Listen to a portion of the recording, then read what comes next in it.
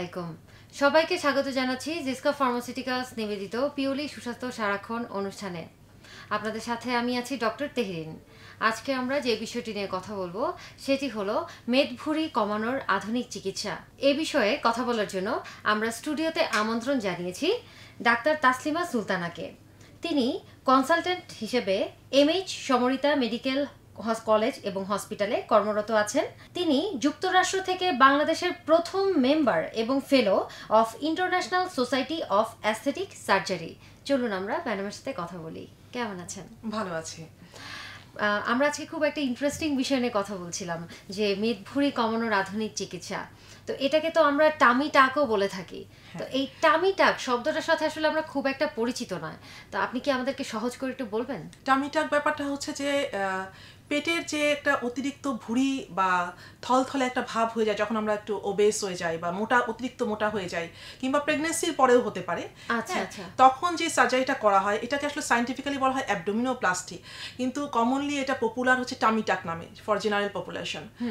তো টামি টাকটা হচ্ছে সেই সার্জারিটা যেটা আমরা পেটের অতিরিক্ত ভুঁড়ি কমানোর জন্য বা থলথলে চামড়াটাকে অপসারণ করার জন্য যে সার্জারিটা করি এটাকে আমরা টামি টাক বলছি। আপনি বলছিলেন টামি টাক বিভিন্ন মানে রিজনের কারণে আমরা করে থাকি বা আপনি করে থাকেন। তো সাধারণত কি কি কারণে টামি টাকের প্রয়োজনীয়তা দেখা দিতে পারে? যদি তুমি বাংলাদেশের পার্সপেক্টিভ আমরা চিন্তা করি তাহলে দেখা যায় যে প্রথমেই যে পেশেন্টগুলি আসে সেগুলি হচ্ছে সবই প্রেগনেন্সির পরে তাদের অতিরিক্ত পেট ঝুলে গেছে, তাদের এক্সারসাইজও করা হয়নি, ল্যাকটেশন পিরিয়ডটায় অতিরিক্ত খাওয়া হয়ে গেছে, অতিরিক্ত ওয়েট গেইন করেছে, এই সব কারণে তাদের পেটটা অতিরিক্ত ঝুলে গেছে এবং সেটাকে তারা কোনোভাবেই এখন তারা এক্সারসাইজ করে বা সুইমিং করে বা কোনো ফিজিক্যাল অ্যাক্টিভিটিসের মাধ্যমে আর আগের অবস্থায় ফিরে যেতে পারছে না। সেই ক্ষেত্রে আমরা তার অতিরিক্ত চর্বি এবং চামড়ার যে অংশটা আছে সেটাকে আমরা অপসারণ করি টামি টাক অপারেশনের মাধ্যমে। এটা হচ্ছে মেয়েদের ক্ষেত্রে, কিন্তু ছেলেদের ক্ষেত্রেও যে হবে না তা না। ছেলেদের ক্ষেত্রেও কিন্তু যারা খুব বেশি মোটা হয়ে গেছে, ওবেস পারসন, যারা সেডেন্টারি লাইফস্টাইলে অভ্যস্ত, সেই সব ক্ষেত্রে দেখা যায় যে আমাদের টামি টাক অপারেশনের প্রয়োজন হয়। টামি টাক আর মানে লাইপোসাকশন যেটা আমরা বলে থাকি, এটা কি কোনো সিমিলারিটি আছে? টামি টাক অপারেশনটার সাথে কিন্তু লাইপোসাকশন একটা অ্যাডজাংক্ট হিসেবে কাজ করে। আচ্ছা আচ্ছা। যে টামি টাকটাতে তো আমরা নিচের অংশটা, ভুঁড়ির যে থলথলে পার্টটা যেমন নিচে ঝুলে গেছে, যে অনেকের পেট ঝুলে যাচ্ছে, সেই অংশটার উপর আমরা কাজ করে থাকি। কিন্তু লাইপোসাকশন করলে হয় কি যে উপরের অংশটা, কার্ভটা, যে আমরা অনেকে বলে থাকি যে কোকাকোলা ফিগার বা আওয়ার গ্লাস ফিগার, এই ফিগারটা আনার জন্য লাইপোসাকশন ইজ মাস্ট। হ্যাঁ, তুমি যে লাইপোসাকশন যদি আমরা উপরের অংশে, পেটের উপরের অংশটা বিশেষ করে সাইডগুলিতে পিছনে যদি করি তাহলে ওই অংশগুলিতে খুব সুন্দর একটা শেপ আসে। হ্যাঁ, তা এরপরে যখন আমরা টামি টাক করে একদম বেলিটাকে ফ্ল্যাট করে দিচ্ছি তখন দেখা যায় যে একটা পারফেক্ট শেপ, এস্থেটিক্যালি প্লিজিং একটা শেপ চলে আসে এবং সেটাতে পেশেন্ট খুবই স্যাটিসফাইড হয়। আচ্ছা আচ্ছা, এটা কি পারসিস্টেন্ট করে? হ্যাঁ, অবশ্যই পারসিস্ট করে, কিন্তু আমরা বলি যে যদি মহিলা হয় তাহলে আপনি ফ্যামিলি কমপ্লিট করার পরে আসেন, তাহলে আমার যে টামি টাকের যে সুন্দর যে একটা শেপ, এটা আপনার অনেক দিন পর্যন্ত পার্মানেন্ট হয়ে থাকবে যদি আপনি ওইটা মেইনটেইন করতে পারেন। প্রেগন্যান্সির পরে কতদিন পরে একটা পেশেন্ট আসবে টামি টাক করবার জন্য? প্রেগন্যান্সির পরে যদি সে মনে করে যে আচ্ছা ঠিক আছে আমার দুটো বাচ্চা হয়ে গেছে বা একটা বাচ্চা হয়ে গেছে, আমি আর বাচ্চা নিচ্ছি না, বা আমার ফ্যামিলি কমপ্লিট হয়ে গেছে, সেক্ষেত্রে সে আসবে 2 বছর পরে। মানে 2 বছর পর্যন্ত আমাদের মেয়েদের বডিতে একটা হরমোনাল চেঞ্জ হয়, ইনভলিউশন হয়, যেটাকে আমরা বলি ইউটেরাসও ইনভলিউশন হয়, ব্রেস্টে হচ্ছে, অ্যাবডোমিনাল মাসেলেও হচ্ছে। হ্যাঁ, এই জন্য 2 বছর আমরা টাইম দিই, যে ল্যাকটেশন পিরিয়ডটাকে 2 বছর পর্যন্ত বলা হয়। এই জন্য 2 বছর পর থেকে তারা যে কোনো কাজ, পার্মানেন্ট কাজ তাদের বডিতে করে নিতে পারে। টামি টাক করবার সময় আসলে কি কি বিষয়কে সামনে মাথায় রাখতে হয়? আচ্ছা আচ্ছা, টামি টাক করার সময় আমরা প্রথমে দেখি তার স্কিন কন্ডিশনটা কি। অনেকের দেখা যায় যে লোয়ার অ্যাবডোমেনে এত বেশি স্ট্রায়া, মানে স্ট্রেচ মার্ক, যেটা প্রেগন্যান্সির সময় পড়ে যায়, এটা কত বেশি, মানে স্ট্রেচ মার্কটা বেশি হওয়া মানে তার স্কিনের যে ইলাস্টিসিটি সেটা কিন্তু অনেক কম বা কমে গেছে, এই জিনিসটাকে মাথায় রাখতে হয়।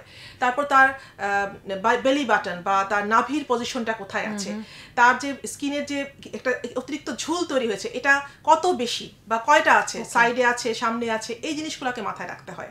হ্যাঁ, আর তার ওয়েট হাইট মেজার করে আমরা আরও কিছু মেজারমেন্ট আছে, সেগুলো সায়েন্টিফিক মেজারমেন্টগুলো আমাদেরকে নিতে হয়।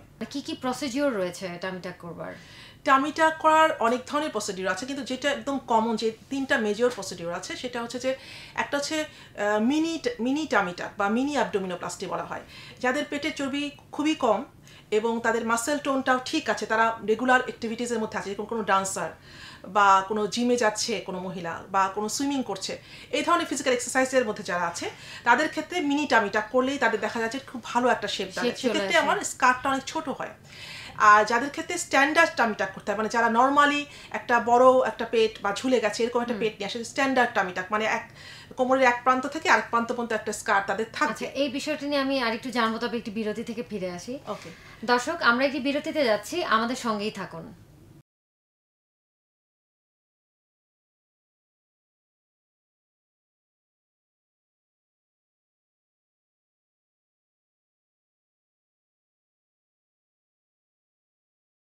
বিরতিতে আমাদের সঙ্গে থাকার জন্য ধন্যবাদ। আপনারা দেখছেন জিসকা ফার্মাসিউটিক্যালস নিবেদিত পিওলি সুস্বাস্থ্য সারাক্ষণ। কথা হচ্ছিল মেদভুঁড়ি কমানোর আধুনিক চিকিৎসা নিয়ে। আমরা বিরতিতে যাওয়ার আগে বলছিলেন যে স্ট্যান্ডার্ড টামি টাকের কথা, তো এই বিষয়টি কি আরেকটু বলবেন? স্ট্যান্ডার্ড টামি টাকটা হচ্ছে যে তোমার মানে যাদের ভুঁড়িটা বা পেটের যে অতিরিক্ত চর্বি এবং থলথলে ভাবটা হ্যাঁ অনেক বেশি পরিমাণে আছে, সেক্ষেত্রে আমাদের স্ট্যান্ডার্ড টামিটা করতেই হয়। হ্যাঁ, সেক্ষেত্রে আমাদের স্কার্টটা হবে কোমরের এক মাথা থেকে আরেক মাথা পর্যন্ত একটা কার্ভি লাইনার একটা স্কার্ভ হবে, কিন্তু আমরা সবসময় চেষ্টা করি স্কার্টটাকে মিনিমাইজ করা। হ্যাঁ, এই জন্য আমরা দেখি যে তার আন্ডার গার্মেন্টস প্যাটার্নটা আমাদের মাথায় রাখতে হয়, যে সেটা যেন স্কার্টটা যেন আন্ডার গার্মেন্টসের ভিতরে হিডেন থাকে। হ্যাঁ, যাতে বাহির থেকে কেউ বুঝতে না পারে। সে যদি খুব রিভিলিং কাপড়ও পরে এরপরেও যেন স্কার্টটা হিডেন থাকে, তার যেন কোনো পার্সোনাল লাইফে যেন সমস্যা না হয়। হ্যাঁ, এটা চেষ্টা করা হয়। আর আরেকটা ব্যাপার আছে যে অনেকের আছে যে পিছনেও অনেক ঝোল, শুধু সামনে না। মানে পেটের ভুঁড়ি বলতে তো আমরা সামনে বুঝাচ্ছি, দেখা যাচ্ছে সাইড এবং পিছনগুলোতেও অনেক অনেক পরিমাণে এক্সেস ফ্যাট, এক্সেস স্কিন ঝুলে গেছে, প্যানাস তৈরি হয়েছে। সেক্ষেত্রে আমাদের এক্সটেন্ডেড টামি টাক করতে হয়। ওক্ষেত্রে সেখানে দেখা যায় যে পিছনেও আমাদের কিছুটা স্কার থাকবে।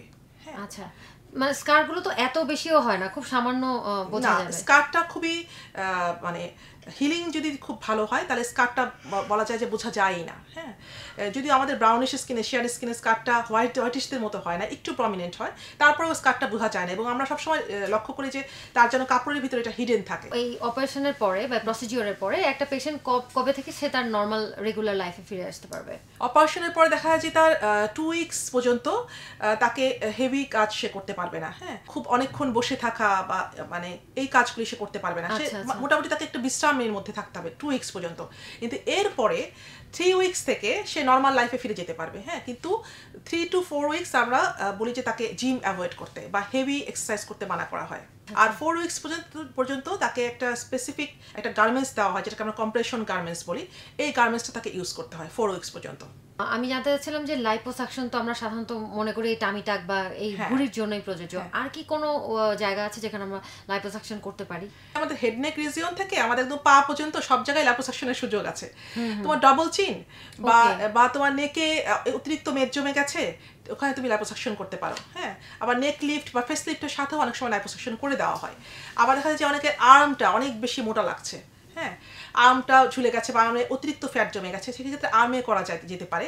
বলছিলেন যে একটা পেশেন্ট 3-4 সপ্তাহ পর থেকে কিন্তু রেগুলার লাইফে লিড করতে পারবে। তো এরপরে কি আবার ধরেন কোনোভাবে সে মানে তার সেডেন্টারি লাইফস্টাইলে ব্যাক করেছে এবং যে কারণে অন্যখানে কোথাও আবার দেখা গেছে ভুঁড়ি হয়ে গেছে, সেক্ষেত্রে কি আবার সে প্রসেসটা আবার করতে পারবে, রিপিট করতে পারবে? হ্যাঁ, অবশ্যই পারবে। এখানে একটা টার্ম আছে যে সেকেন্ডারি অ্যাবডোমিনোপ্লাস্টি।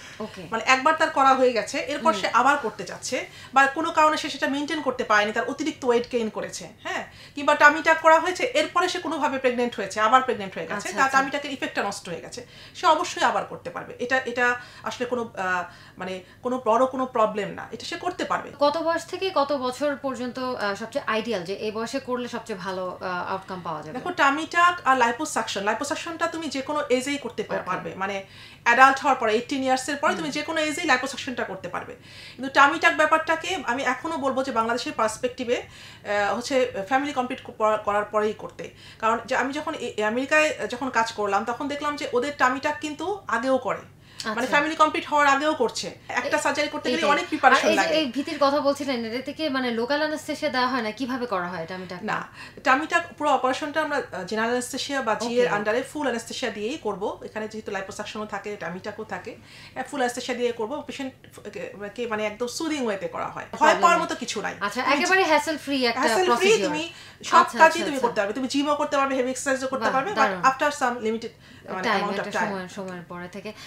আপনাকে অসংখ্য ধন্যবাদ আপনার মূল্যবান সময় আমাদেরকে দেওয়ার তোমাকে জন্য। অসংখ্য ধন্যবাদ, আর যারা এই অনুষ্ঠানটি দেখছেন তাদেরকে অসংখ্য ধন্যবাদ। দর্শক মণ্ডলী, আশা করি আপনারা উপকৃত হয়েছেন। আমাদের পরবর্তী অনুষ্ঠান দেখবার আমন্ত্রণ জানিয়ে আজকে এখানেই বিদায় নিচ্ছি। পিউলি ইমার্জেন্সি পিল সম্পর্কে যদি আপনাদের জানার কিছু থাকে তাহলে আমাদের ফেসবুক পেজে সাবস্ক্রাইব করতে পারেন pewlyemergency.com এবং আমাদের ফোন করতে পারেন 01975 990202 এই নাম্বারে। সবাই ভালো থাকুন, সুস্থ থাকুন।